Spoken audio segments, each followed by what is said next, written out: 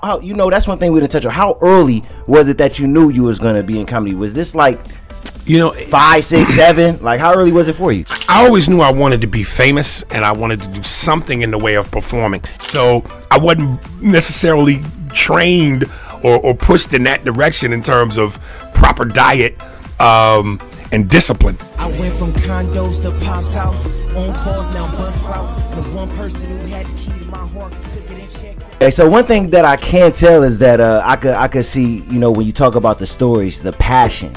You know what I'm saying, that you have for, you know, being in comedy, you know, and everything like that. So, you know, you could tell this is something from day one. You knew early on, like, you know what I'm saying? You know, how you know, that's one thing we didn't touch on. How early was it that you knew you was gonna be in comedy? Was this like, you know, 5, 6, 7? Like, how early was it for you? No, I probably figured it out around 12, 13, because I always knew I wanted to be famous and I wanted to do something in the way of performing.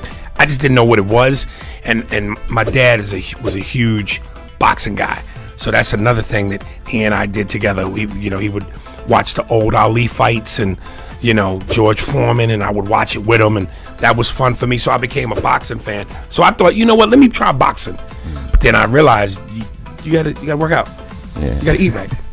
And I come from a mother from Mississippi and a father from Tennessee, and salt and grease was main ingredients in our house. Everything fried. So I wasn't necessarily trained or pushed in that direction in terms of proper diet and discipline.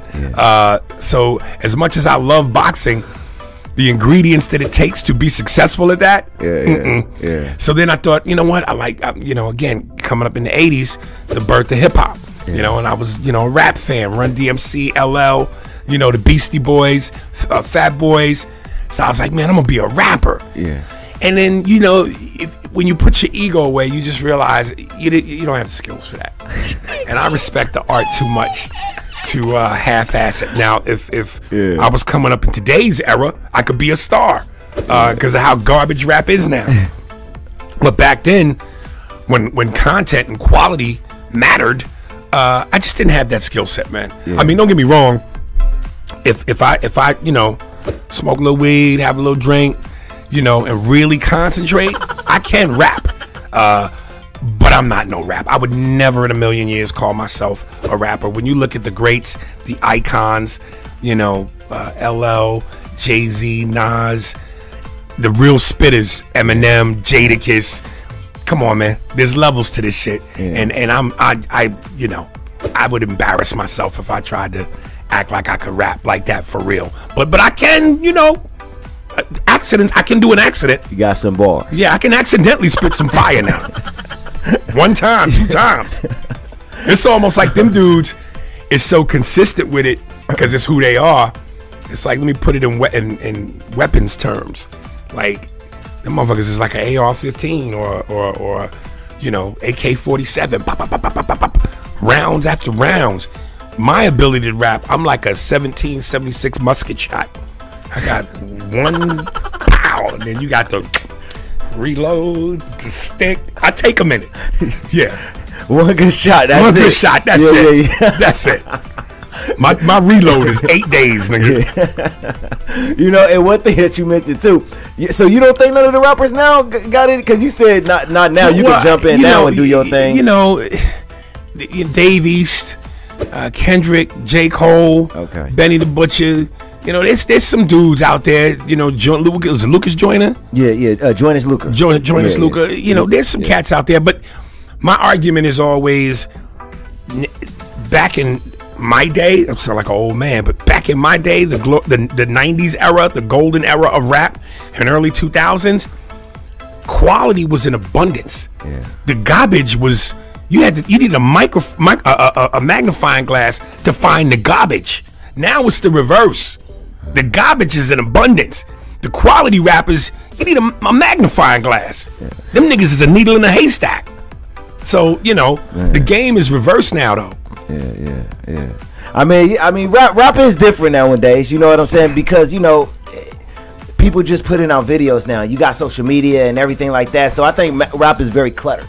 You know, it's a lot. You know what I'm saying? But I still think it's a lot of quality artists out there. It's just so much going on. So much garbage now. Yeah, it's hard to find the quality amongst the garbage. It's more yeah. garbage than it is quality. Yeah. And like I said, people will hit, you know, when I get into arguments with people online about this, they go, man, you got the underground, the quality rappers, they not the mainstream and the radio play, they the underground. It's like you got to go find them. You got to look for them. Whereas in the 90s and the 2000s, you didn't have to look. They were there. Nah, yeah. I mean, that's facts. That's facts. You know, it's different. It's different. You know, kind of before we go back to the story, kind of touching on rap, you know, right now, I don't know if this is something you notice more in the 90s too and everything like that, but now you also notice that we going through that era right now where we just see everybody, you know, videos come out when it come down to snitching and rap. That's like the topic right now. Snitching, you know, ratting. You know, you have 1090 Jake right now exposing everybody. You know, Boston Richie, you know what I'm saying, 03 Greedo. You just seeing this a lot. You know, first, did you notice this like in the 90s era? And what, how do you feel about rappers' careers just being ended left and right because they have these videos popping out of nowhere of them snitching in the interrogation room? You know, it's a different game now, man. You know, this I call it the goofy era. You know, a lot of goofy shit going on now that we just didn't do back in my day.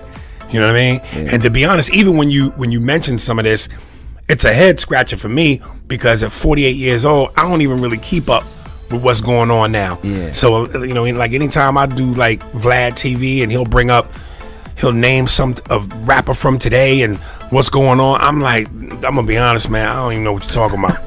I just, you know, I'm at that age, man, where it's like my rap fan jersey is about to be hung in the rafters.